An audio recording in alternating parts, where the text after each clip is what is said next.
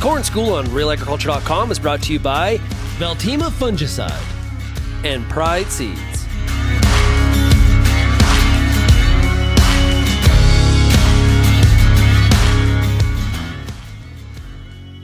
Hi, I'm Bernard Tobin. Welcome to the Corn School. Today I am joined by Rob Miller from BASF. Rob, how's it going?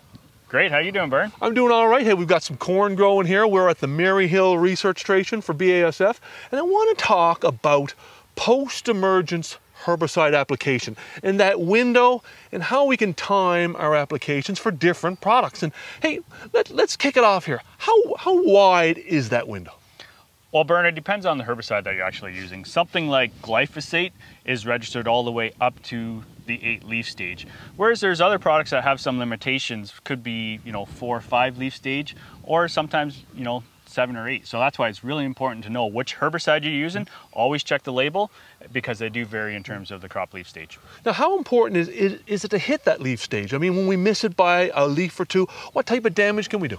Yeah, definitely. So we actually do a fair bit of testing on pushing the limits of some of these herbicides, and that's why you always want to reference that label, because sometimes if you go over that label by 1 or 2 leaves, you can actually get a lot more injury, and especially as we get into larger corn, you get more surfactant injury, which actually can have an impact on corn yield and cause arrested ear syndrome. So that's where you really want to understand which label you're using and understand what stage of corn is at. Awesome.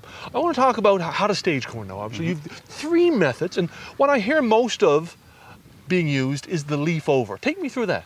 Yeah, so that is the main way to stage corn that we use here in Canada. There's other methods, but the main one that we use for herbicide labels in Canada is the Leafover method.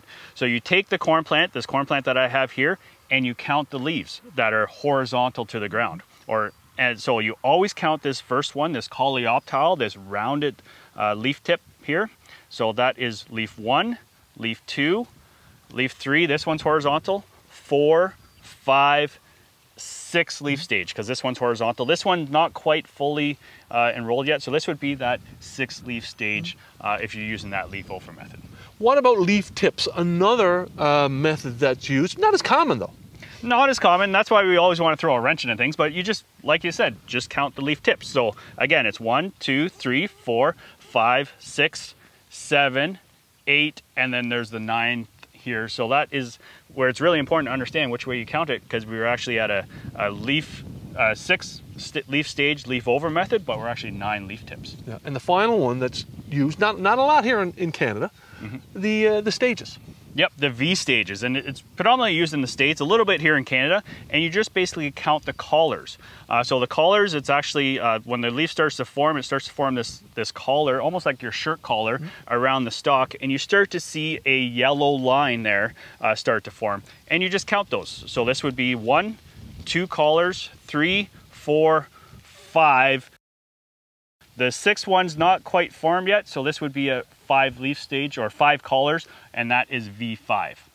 Okay, Rob, so we've got 3 different methods. What takeaway advice do you have for growers when they start counting? Well, even if you look at this plant, Bern, we're at the 6th leaf stage if you use Leafover method, 9 for the leaf tip method, and V4 with the V stages. So that's where it's really important to understand that in Canada, for our herbicide labels, we reference the Leafover method, so you can make sure you get that timing right. Awesome. Hey, thank you for your time. We'll see you back here in the days ahead. Thanks for having me.